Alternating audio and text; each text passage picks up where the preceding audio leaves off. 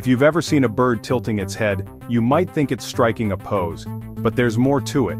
Birds are some of nature's most fascinating creatures. One quirky thing they do is tilt their heads while walking. But why?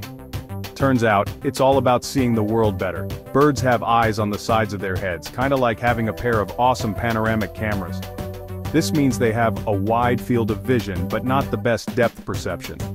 So, to judge distance and see things clearly, birds tilt their heads.